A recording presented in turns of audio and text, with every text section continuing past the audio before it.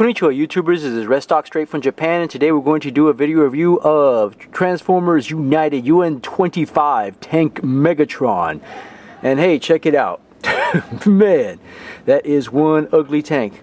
But I love these purple and turquoise and orange colors. Let me tell you, let me show you the package real quick. Let me put this in the back over here. Yeah, I bought a second one. I had to. Yeah, limited quantity, okay, whatever. But yeah, there you go. There's the package, UN-25. So you remember Transformers United. This is the 25th line here.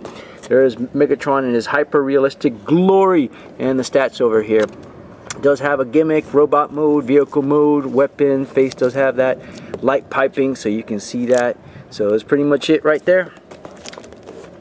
Alright. Oh yeah, side of the package. So you want to see Tank Megatron. Yeah, UN-25. Alright, nothing special. Yeah, let's put the package back down. Let's focus on the main dude himself. Why not? Okay, there we go. Little tank. It has great details, okay. Nice molding. What can I say? Purple. Good amount of purple. Turquoise, orange. Man. From the underside, not bad, not bad. You can see a little bit of kibble. These are actually the dude's feet over here. So the molding is pretty good. I like the camouflage, if you can call it that. From the top, not too bad. It hides it pretty well. Tank does swivel, so you can do that. And this doesn't, it moves up sorta. There we go. Yeah, the turret does move up. Good detailing on that. This is the Megatron's little gun over here, so detailing isn't that bad. The tank is looking pretty good, not bad. I love those colors. I don't know, very G2 like. What can I say? I don't know. I'm a sucker for G2. So the kibble is not too bad. It hides it pretty well, so I'm just gonna give it solid, very solid. I like it. It rolls all right. You know, what can I say? 7.5 out of 10. What can I say? Beautiful, beautiful. Let's go ahead and transform this bad boy. I'm going to take this little gun off. Yeah, there's a detail on the gun. Set that to the side over here. Yeah, darn crows. Okay, what we're going to do is go ahead and, give me a second because I don't transform this thing anymore. Okay, these are the arms right here, so split those apart. Okay, move that to the side. We're going to move the legs. Move that 90 degrees down. And that's pretty much it. Here's the Megatron's little feet. So there we go. Voila. What can I say? Alright. And you can kind of see where this is going. So just move that up 90 degrees. Turn the top of the tank. And you can see by exposing the arms, it exposes his head. And like I said, it has wonderful light piping. I don't know if you can tell. Yeah, here we go. Now, put these arms down, and they do tab in. Move that down and swivel that around. Not bad. Same thing on the other side.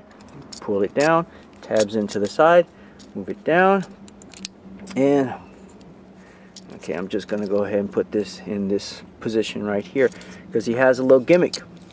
Split the feet apart, and there you go. Not too difficult a transformation. I don't like the fact that the fist is molded in. Oh, what can you do? Set them down. Hey, it's not that bad. Let's get on with this gimmick. Let me just go ahead. Check this out. Little button over here. Press that, and guess what? Oops. There we go.